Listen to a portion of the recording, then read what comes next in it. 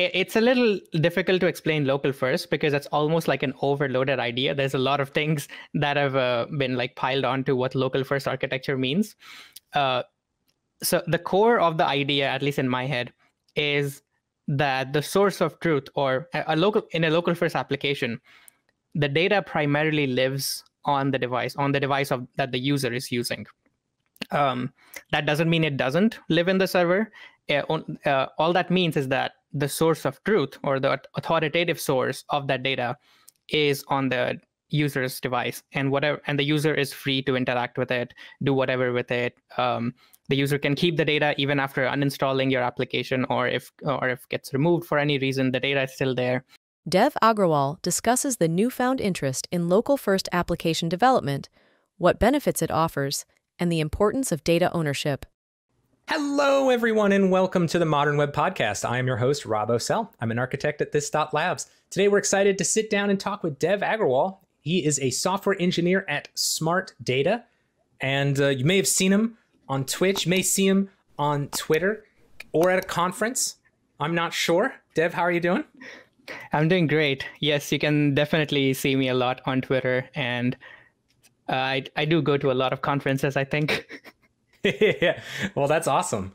Well, to get us started, would you mind kind of introducing yourself a little bit more than what I just did there? Kind of, sure. What kind of things are interest you, kind of how you arrive at this place, and what you think we might be talking about today.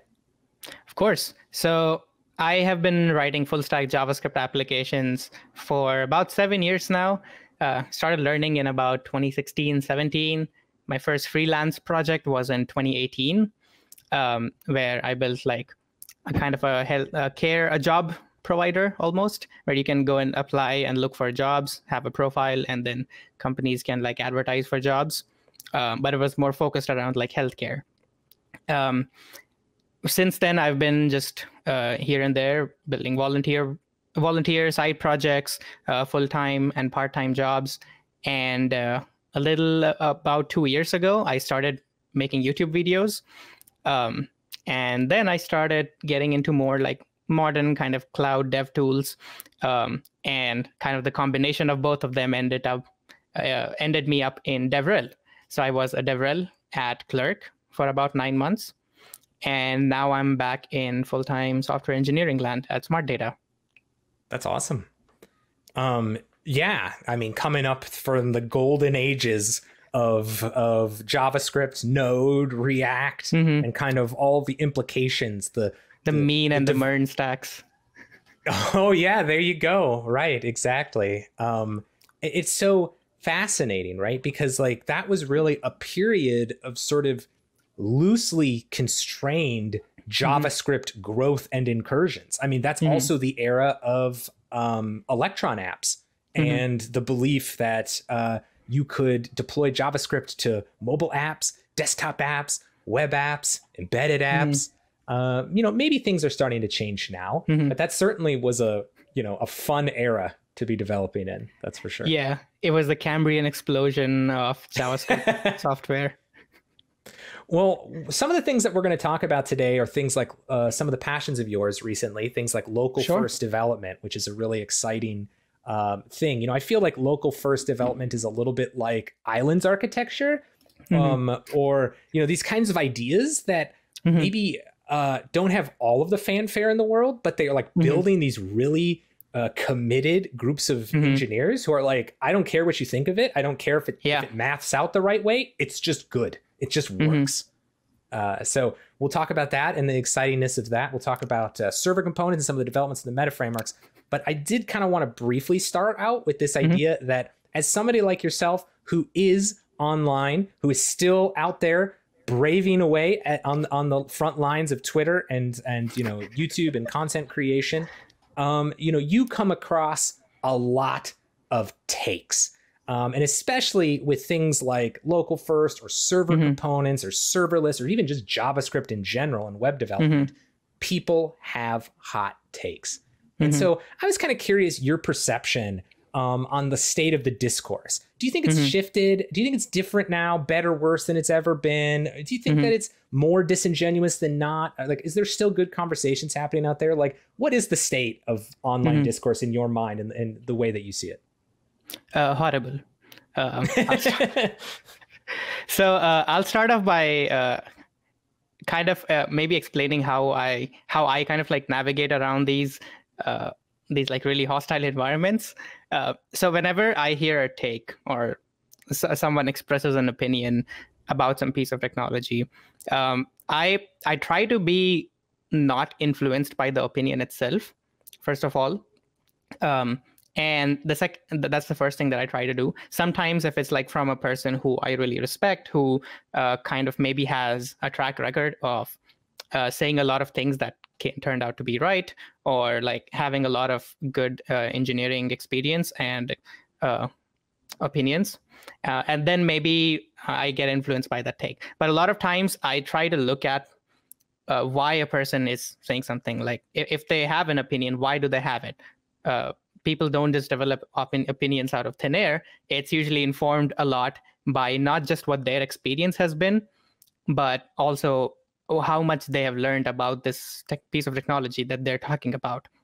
So, which kind of means that someone who has, let's say, a long history of building Java applications, if they just came across React and talked about it, I would kind of consider their opinion as like someone who's done a lot of like serious development, but maybe they don't know too much about React yet. Maybe they've barely gotten to use it, or not really like heard what are the ideas that make it great.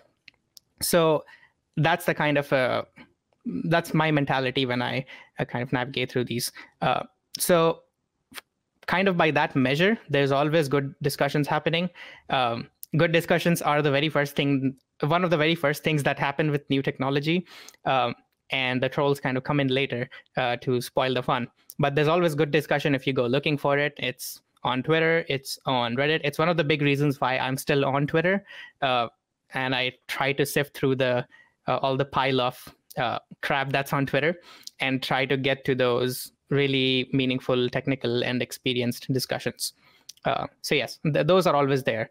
And as long as you kind of try to isolate the opinion from the person and maybe figure out why that opinion has been developed in the first place, that's going to be a lot more useful whenever you're thinking about these takes. It's really interesting too, right? Because I agree with you a lot. I try not to respond to the heat or the intensity or the certainty of the opinion, because oftentimes, that's the game. Engagement is the game. It doesn't even come across your timeline if it isn't that.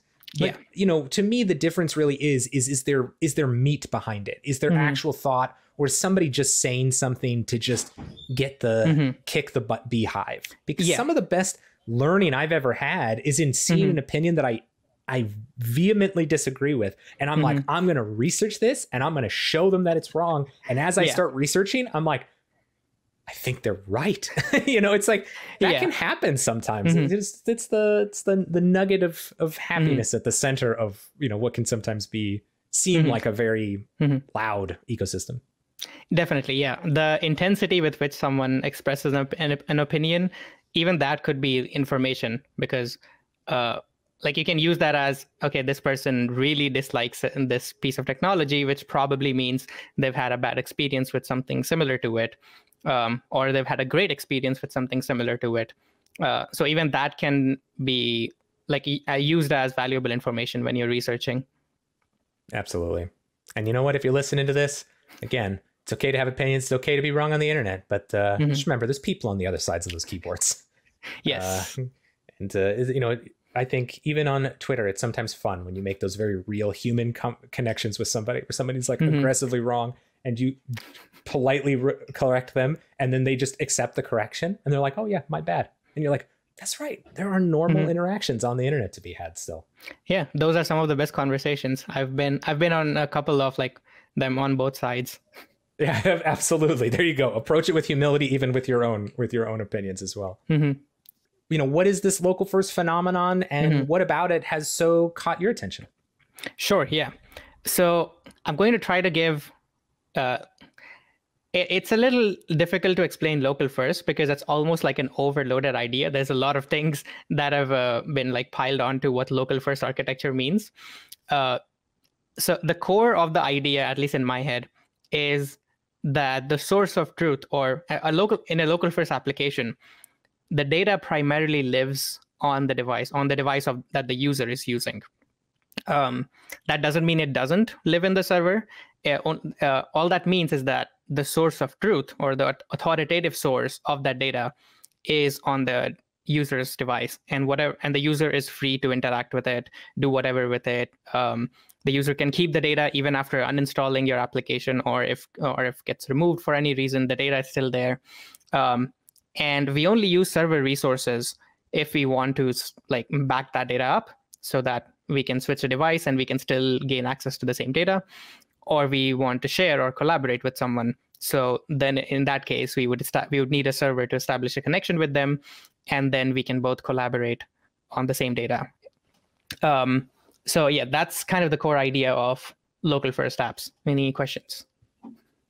It's so funny too, because like, I don't know if that's occurring to everybody as you're listening, but it's a pretty profound difference. Again, people are like, well, I have data on my device all the time. It's like, well, yeah, but that's a cache. It's exactly as you said, right? It's who has the authoritative copy. If the server and the client disagree about a particular piece of data, usually the server's correct, and we update our local cache from the server. And that's what that whole idea is like. Even when you have these offline mode type situations, usually you're saying, oh, just do things with optimistic state updates until you can get to the server, then update with what the definitive server copy is. But this is inverted. It's the exact opposite. You always have the definitive version.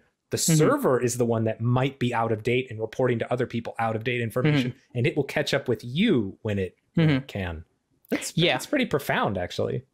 Yeah, and it's also like, mechanically speaking, it seems really similar to like if you have just a regular server application, but you also have optimistic updates, like you pointed out, because what happens is you have some data in memory and like locally, you update it, it immediately reflects on the UI. So from the user's mindset is that, okay, this is done.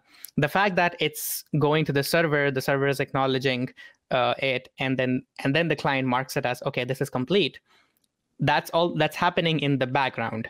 The user might have some awareness of it. You might show a loading spinner somewhere, but if you use something like Trello, you just move cards, you add things to it, and you don't really think too much about how long it's taking to go to the server and come back. So like almost like architecturally speaking, they are very similar. The only difference is that the synchronization that's happening in the background, in local first apps, we try to fully automate that using a sync engine, and it becomes like an optional thing. Like once you update the device, once you update the data that's on the device, you're pretty much done. Like this, because that's the primary source of data. If the server disagrees, that means the client hasn't synced its update yet. So we flipped who's in charge, basically. Interesting. What is the significance of that with things like business logic and rules? So often people are used to building APIs where maybe they send the minimum amount of necessary information. It's very common on the server to be the first step is to go into the database and pull the user record out that you want to operate on. Do you end up having to, do you still do all of that on the server, and do you have to send the data with the call, or what does that do for API design? Yeah, that's a great question. So that's kind of the part that I'm also in the process of trying to figure out, because often a lot of the kind of use cases for local first, they don't quite overlap great with why we would use server first architectures if we're building like websites or e-commerce applications or anything like that's heavily business related, because a lot of those things are like need to happen on a secure server. On the server somewhere. Like a lot of those things are not user specific. So there's ways you can kind of like bring a local first architecture into that zone and do more things on the server.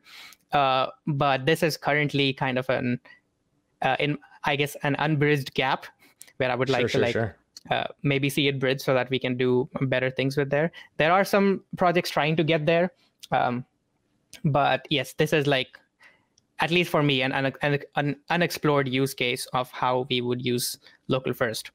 But if I was to build something like that today, I would maybe try to have two different models where all my data still goes to the server, and maybe I would call it an offline first app instead of local first. There's a kind of like a slight distinction where in an offline first app, you can still cache all the data on the client and make it available offline, even like, but it's still a cache of the server data. The server is still the authoritative source. So maybe I would go for an offline first architecture there instead, because the server needs to control that data.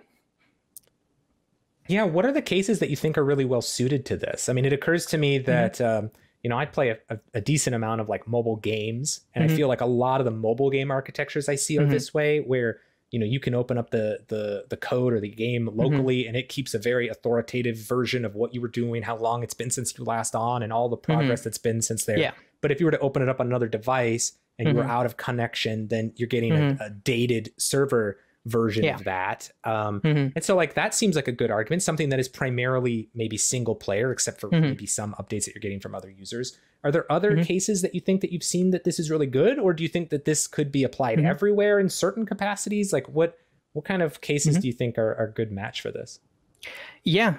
So really any kind of personal or like team-based, anything where the data really belongs to the users and like it can like it can exchange with each other, where the server doesn't need to know about it. So Linear is like one of the best examples of an app that's kind of built this way.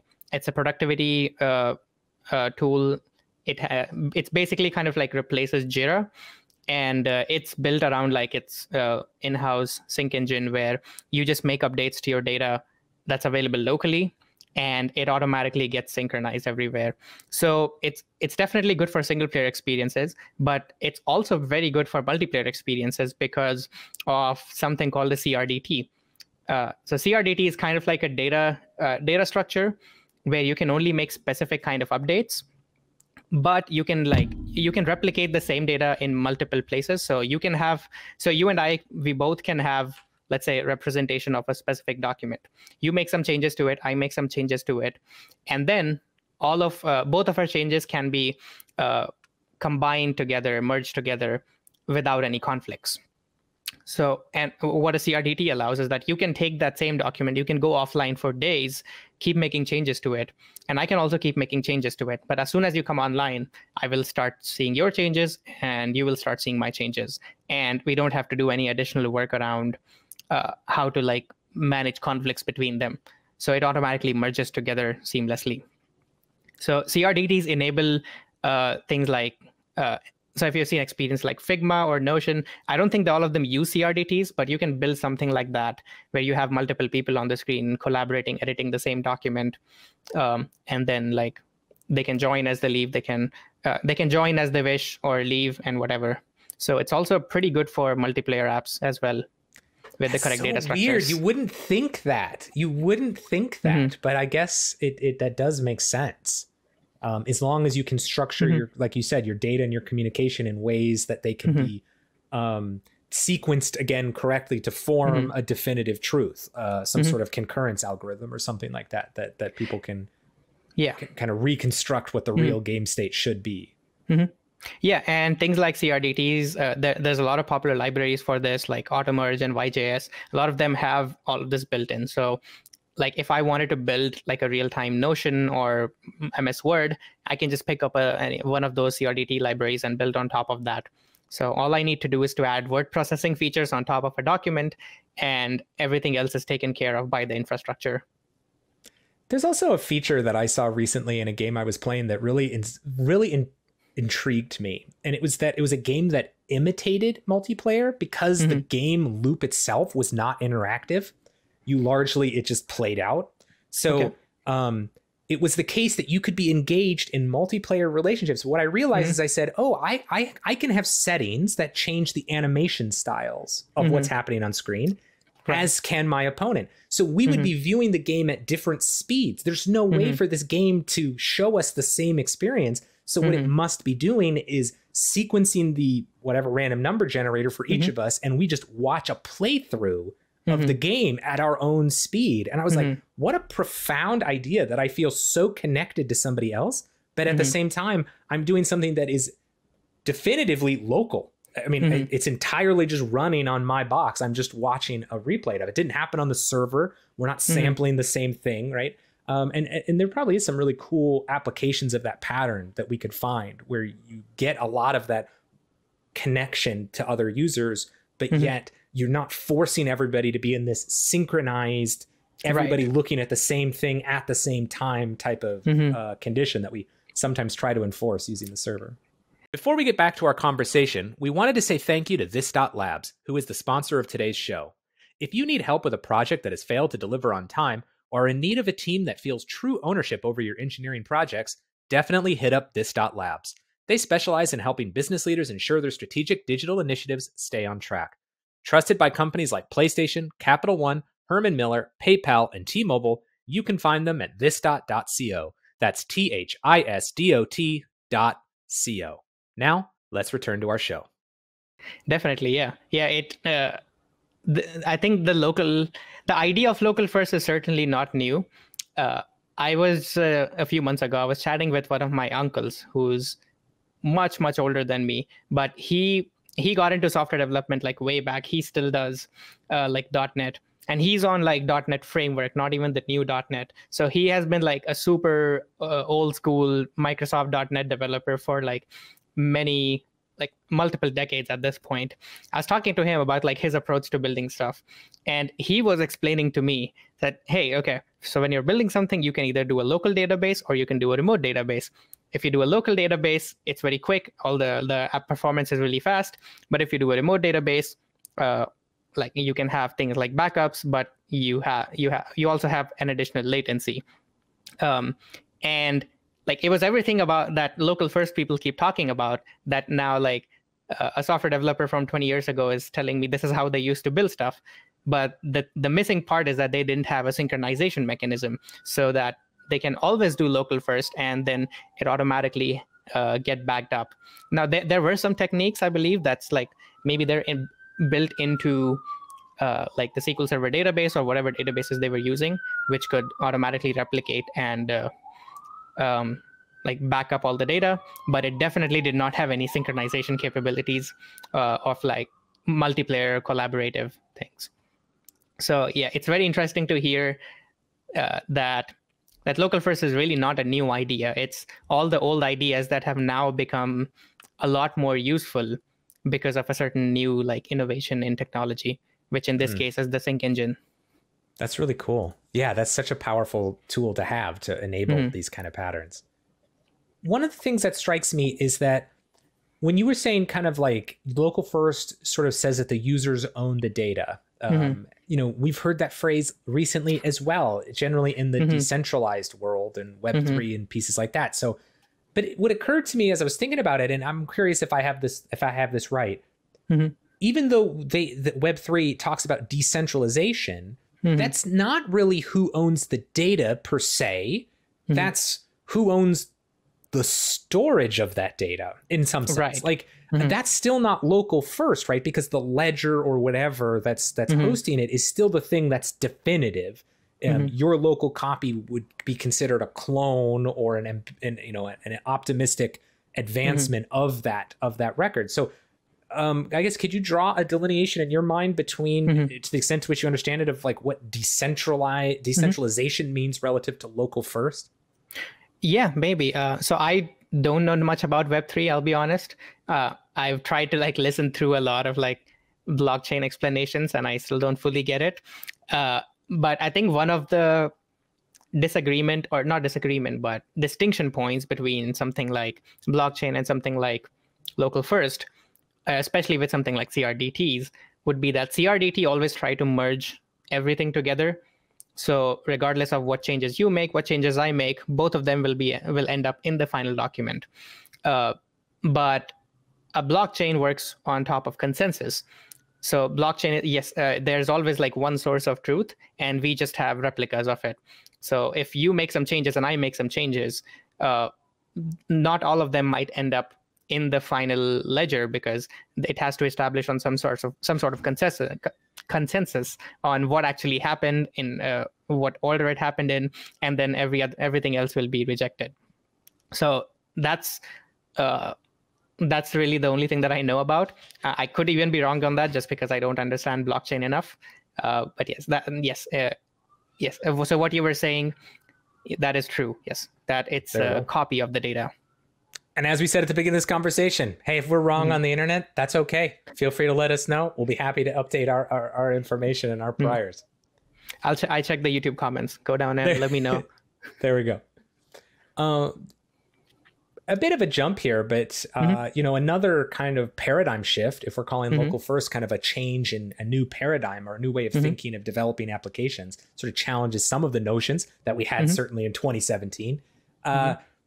Server components in the meta framework developments certainly is that as well. And a lot has been said about these, positively, negatively, and otherwise. Some people just trying to understand things. But what has so enticed you about this as an opportunity or something that you think makes you excited about web development kind of moving forward? Sure. So I mentioned earlier that I've spent about 7 years writing full stack JavaScript applications, and which also means that I've spent 7 years experiencing the pain of keeping the front end and the back end, or the client and the server, like so far apart from each other. Even though we're using the same programming language on both, we treat them as like two very different things, two things that can only talk to each other with a strict interface, that we also have to like completely document and make public, maybe even. So those are the things that I've spent a lot of time on. And when I see server components, and before server components, when I saw TRPC, I guess, I saw these as solutions of like breaking that gap and kind of going back to you're just building one app, and you can break it apart as you want. You don't have like the tools don't tell me how to break apart my app. That's a decision that I can make as I want. And the tools just give me like one unified kind of experience to build whatever I want. So I see server components as kind of like one of the final form of establishing this kind of experience for developers. And it is one of these things that as you hear about it and you hear kind of the pitch for it, like what its promise is, and when it's working well, I think it's one of these things that you're just like, yes, this sounds amazing. But the experience that I've had and been on teams and seen them have is that it is a surprisingly deep departure from the world of spas that we've been in, single page applications that we've been in for several years. And I've watched teams sit there and spend hours trying to figure out how something that they could have done in no time at all in a single page application, trying to reconceptualize what the data flow and the model is on what should happen on the server, what should happen on the client, what's the right caching strategy, et cetera, et cetera. Yeah. How has that experience been for you as well, and the conversations that you've had with people? Because like, I feel like it's a necessary, I don't want to call it an evil, but it's a necessary struggle, I think, that we need to go through for a promising paradigm. But like, have you also been experiencing these kind of pain points as you're learning these as well? Yeah, definitely. When I first heard about the announcement of server components, I was not a big fan. And it took me like a few solid months to, no pun intended, to kind of like let it sink in, maybe build something with it, try to understand what it's doing, to get to a point where like, okay, this is definitely that paradigm shift that maybe I didn't even know that I wanted. That's kind of how it made me feel. It certainly is a big departure from like how we are doing things today. So I talked about like the pain of trying to build two apps that have to work together, that as something on the server, something on the client. And I think because that has like pretty much always existed, we have never been able to like fully cover it. We have tried to build solutions on top of solutions and structures and libraries to make this like less of a problem or something that's more seamless to work with. So it took something like TRPC to bridge that gap over TypeScript, like provide a fully type safe layer for it. But it still kind of informed how you were breaking apart your code to a good extent. So I think when something like server component showed up, shows up that takes things way back and then changes some paradigms instead of like sticking to the ways that we've already been doing stuff. It's a big change it's a big change. It's almost like you're going on this trajectory, but then something went back here and started on another trajectory. We now have to cross this gap to get there. Yeah. Whereas some people who are, that's why like we always talk about unlearning stuff, because to unlearn, you have to come back here, and then maybe this jump will be easier. Yeah. And I wonder, like, sometimes, this is almost like where when you learn a new language, one of the big pain points you have when you're learning the new language is that you have, well, okay, this both works for programming languages and spoken languages or written languages, is that you have to go through that really painful period when you think in the old paradigm, but write in the new paradigm, or like you think in your old language and you translate it into the new language, and you're like, that's not how we speak in this language. And then it finally clicks. And I think the whole community just is not quite sure what to do with themselves, because it seemed like this was being sold as just like an addition, a value add, just a sheer addition over what we were doing.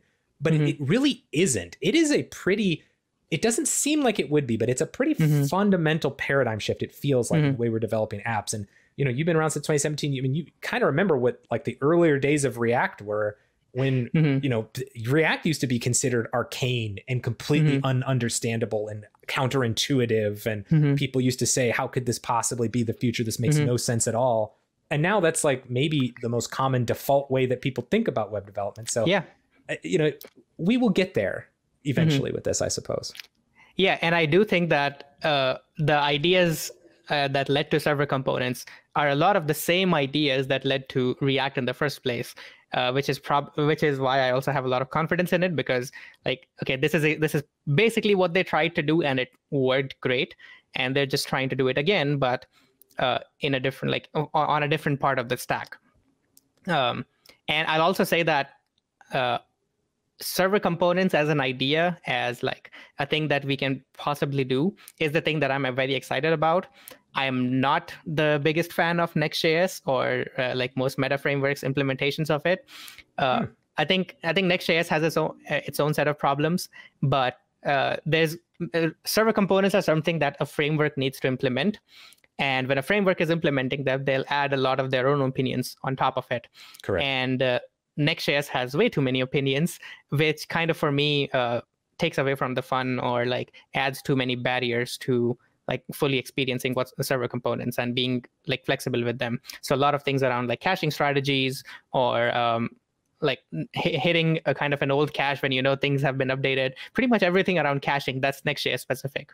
So I try to isolate that from like server components as a paradigm. And I think Vaku, the Vaku.gg a React framework that was built by Daishi, who's also built like Zustand and Valshio and another one, Jotai. Yeah.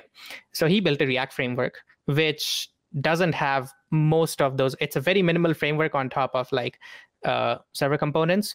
And it doesn't have a lot of, like, it does, for a long time, it didn't even have a router, but now they've added like a file system based router, a very simple one that you can use. So I think for someone who's new to server components, who's trying to explore the paradigm, Vaku might be a great choice to like get a feel of what the underlying model is, and maybe then move on to something more, something like Next.js with a lot more opinions and tools baked in.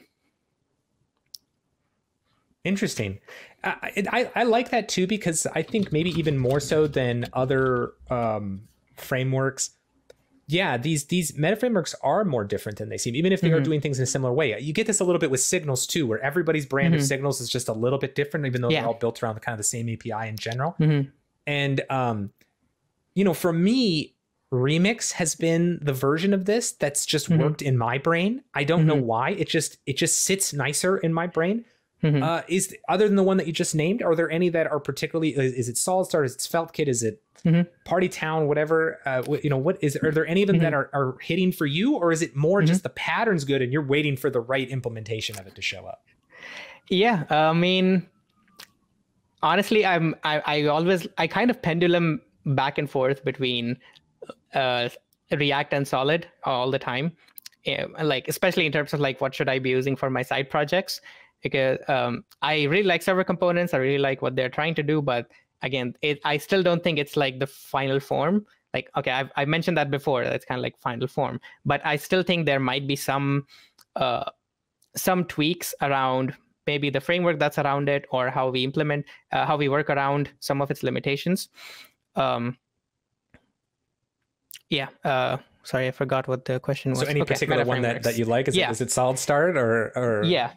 So I very much like Solid Start, definitely. I am very excited about what SolidJS is doing. I know it's been around for a while, but in the last like 2 years or so, it has almost fully infected the JavaScript web development landscape. Everyone has signals now, and the ones that don't have a signal want signals.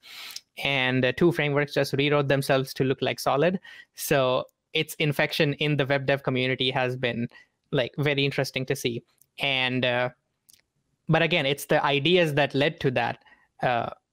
I watch like 5-hour long Ryan Carniato streams, so maybe whatever I say might be like, I know, you'll probably have to watch his 5-hour streams for a long time to like kind of maybe figure it out, or but the point is that he has an approach of like building primitives and trying to do the most efficient thing possible, and his take on bridging that gap between the client and server, it has also been very interesting to see, which was kind of the core problem that server components are solving for me.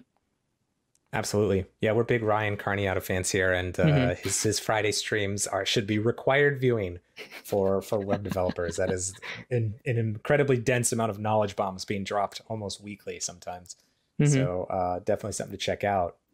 Yeah, again, as we're getting closer to the end here, what I like about the server components piece, besides the fact that a lot of these meta frameworks, let's just say the average experience of these meta frameworks is pushing us to be a little bit more embracing of the web platform in general, and more of a reliance on core web technologies, which is, I think, a good direction for us to be heading as an industry. But in general, I think the promise of it for me that really kind of sold me is, how many times have you been working as a full stack developer and you're building a front end and then you're building a back end, and engineering practices would dictate that you're building a pure front end, which is a consumer of a pure API, an API that you could develop any number of different apps that would all consume it. But in reality, no, it's an exact API that's being used to drive a very specific app. And I like the idea that meta frameworks and server components are finally sort of saying, give up the game. You do need to run things on the server. That's totally fine. But let's stop pretending like you're going to do it through some pure REST API and, you're going to try to hide all your verbs. That was, for me, what a lot of the TRPC stuff was about, is like, you REST people can guess or try to make this sound like it's all documents at the end of the day, but we're all coding actions and function calls into our REST APIs as everybody else is doing. And the server components kind of reunifies that a little bit and stops that sort of charade that you're building this pure API and a pure agent, when really what you're doing is kind of building an integrated experience. And hopefully over time, as these platforms develop, and maybe you'll agree, that'll give us those user experience or more developer experience gains that make these apps a lot less complicated to build. Yeah, definitely. And I'm very excited to see potentially how a server-first technology like server components and a local-first approach can maybe merge together. And because I think most applications have data that should live with the user and should live on the server. So there's always two categories of data, I think, in a lot of applications. Like I was recently trying to work on a social media app, or like it already exists, but I was trying to see how we can convert it to App Router. And like obviously something like local first doesn't make a lot of sense, because you're browsing posts, they're always on the server. But for things like user settings, user preferences, user profile, there's a lot of things in there that we don't need to put on the server that can live on the client and just back up to the server. Well, I look forward to this. Yes, that's the continual, people like to say it's a pendulum, but that's the continual evolution that we'll see is ways to combine those patterns. And like I said, it's it's an exciting time to be a developer, a web developer. It can be a little disconcerting, I find, this idea that, well, it sucks that these things are called meta frameworks, but this idea that there is a meta, the idea that for so many years there, we knew the correct way to build things. And it was a single page application using these core web technologies. And I feel like that's dissolved now. And sort of the community has sort of rejected that as the obvious default way. And it's scary a little bit right now that there are so many right ways to build something, when a lot of people, right, the number one question you get, especially if you talk to new developers, is just, what should I learn? What's the right thing? What's the right way? What's the first thing I should learn? And, going back to the very first thing we said, that's the greatest source of hot takes right now is, trying to reestablish the new meta. What is the new correct way to do things? And I like that the community, maybe largely, whether they want to or don't want to, is being forced to sit in this discomfort for a little while, experiment, play, and ultimately learn that, sometimes you can pick what's the best for your job, for your app, for your company, for your team, for yourself. Yeah. And if you're in a state where you're trying to figure out what's the best way to build, just pick one and start building. Like, actually building is a much better way to figure out if something works or not than just thinking about it or talking about it. And I think it's like, that's what, like, some of these things, these stacks that have developed where it's a popular creator or a community has developed around a certain way of doing things, and sometimes people look down on it, but then it builds steam. So who knows, even just going out and experimenting and doing things your own way, you might find a lot of like-minded people out there, and suddenly now you're maintaining your own new approach, and then we'll be talking to you on the podcast soon. Awesome. All right. Well, as we wrap up here, Dev, can you tell people where they can find you online if they want to hear more or connect with you? Sure. Yes. Subscribe to my YouTube channel. I make YouTube videos sometimes about software development and architecture. I'm hoping to make one soon about how Vercel moved back from Edge. I don't know. No promises, though. Follow me on Twitter. My full name, Dev Agrawal 09. I'm sure there'll be a link somewhere. And I think that's pretty much it. LinkedIn, if you care about it, sure. All right. Hey, don't knock it. LinkedIn's kind of on a resurgence. So fair. I did find this job on LinkedIn though, so I gotta respect. There you go. All the more reason. All right. Well, that's going to be it for us today. Thank you, everybody, for listening to this Modern Web podcast, and thank you to our guest, Dev. As always, the conversation does not stop here. As you just heard, you can find Dev on Twitter at DevAgrawal09. That's DEVAGRAWAL09.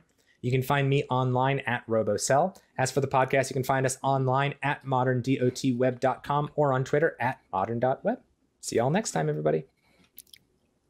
Sometimes it's hard to bridge the gap between business objectives and tech implementation, and it can get messy. ThisDot is trusted by top names like Meta, Google, and T-Mobile, and they love helping business leaders fulfill their strategic digital initiatives. Check them out at thisdot.co. One more time, that's THISDOT.co.